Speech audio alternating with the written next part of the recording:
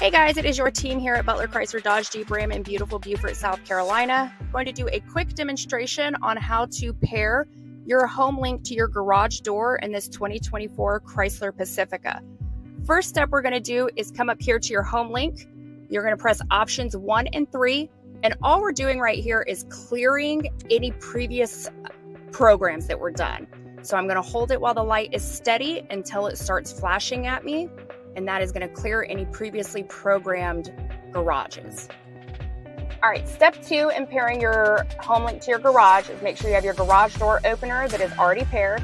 In this case, option 1 is programmed to this garage, and I'm going to marry it or mirror it to option 1 here. You're going to hold them down at the same time, and you see the light is flashing, and I'm just going to hold it until it does that long flash and let go. This is the back of my garage door, and you're going to push, in my case it's a yellow button, until that light turns on, and that's going to put my system in a learning phase.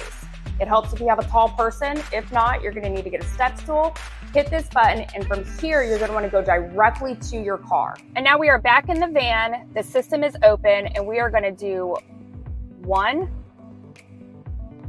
2, 3. And I'm just holding them for like 2 to 3 seconds each until the light flashes, and that programmed it, and then it's my up and down. Keep in mind that every garage door system is slightly different, so you might need to pull up the how-to manual to get your button off the back of it, and that they are a time limit from the time you can be in the garage to the car. It is helpful to have 2 people, but it can definitely be done with 1 person. Hope that helps.